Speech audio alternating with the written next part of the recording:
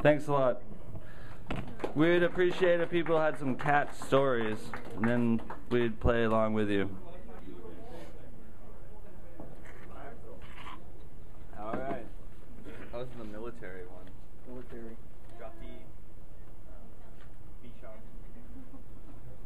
My name is Rich, and I never had a cat, so I decided to tell someone else's story. There's this eccentric lady that used to hang out at Moo Moo's, and her name's Dr. Jenny. And if you can picture Austin Powers at age 60 with red hair, and happen to be a woman, that would be Dr. Jenny. Anyway, she did some remarkable things in her retirement. She convinced the Army to ship fallen soldiers' pets back to America to their families. And that took her over 2 years. And I thought, what better way to tell her story than from the perspective of someone who had to deal with this person from the military. I remember going to the movies before I joined the Army. They were showing a fresh print of Stanley Kubrick's Full Metal Jacket. And I wanted to prepare myself for boot camp.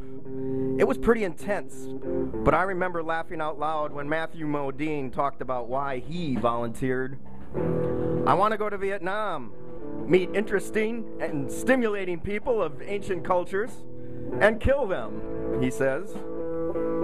So 6 years later, when I got to Afghanistan, I found that war wasn't like that at all. In fact, it was kind of the reverse. See, I'm the last guy you want to meet when you're in country. I'm the mortuary affairs officer. The guy that packs you up in the transfer tube and sends you home. They don't call them body bags anymore. It's morning on base and the coffee is cold and bitter.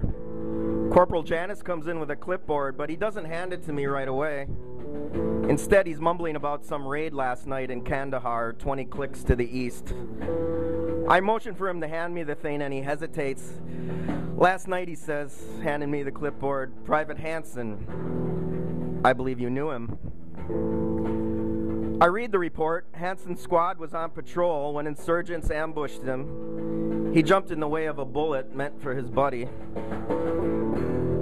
Under the report is a manila envelope. It says, from Dr. Jenny Feinstein. What the fuck is this? I ask Corporal Janis. He winces a bit and says she stopped by again this morning with the envelope. She said it has something to do with Private Hansen. She said it was urgent, that she needs to speak to you, he says. You're supposed to read it before you tell her no. Dr. Jenny's been a pain in my ass since she arrived last month. She's some kind of animal rescue nut. She cornered me at the USO. It was a really bad day. There was a roadside IAD, 5 dead.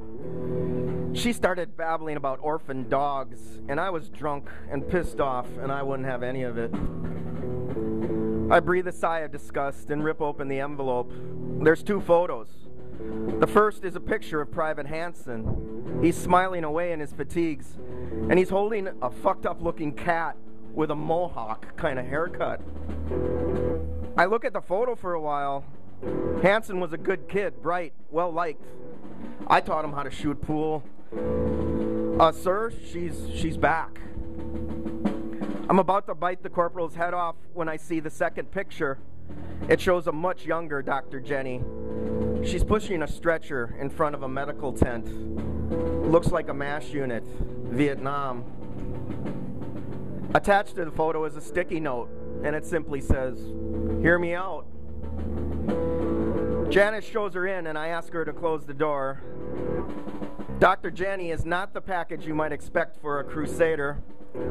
She's tiny, thick glasses, British, 60-ish, maybe 5 foot with heels on. "Thank you for seeing me today, Lieutenant," she says. "I want to talk to you about Private Hansen's pet."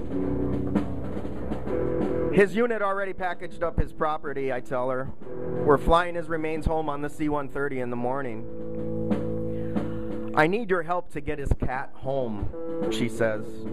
"Only you can sign the order to put him on that plane." I look at her. His kitty cat is not the Army's concern. We need to return this soldier to his family and put him to rest. Look, Lieutenant, she says, that cat was all he had in country. He rescued the animal from the streets when it faced certain death, and he nursed it back to health. I'm sorry, I tell her, the Army has protocol for everything when it comes to a fallen soldier. The funeral procession, the honor guard, the way the flag is wrapped, everything.